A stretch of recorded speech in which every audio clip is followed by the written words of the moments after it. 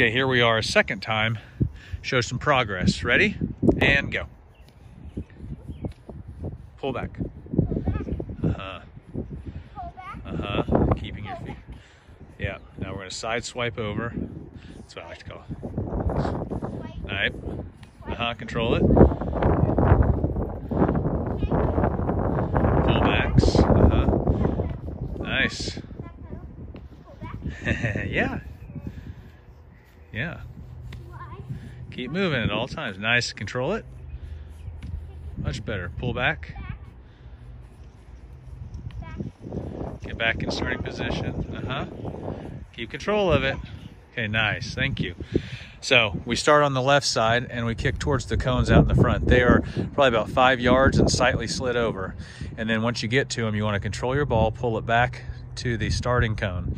And then you're going to kick side to side in a lateral formation to this next cone on the right. And then starting there, you'll go towards the next cone, or kick out to the cone, control it, grab with a pullback motion and pull it back to your cone, slide back to the left cone again where Brenly's at, and do it one more time. And that's one set.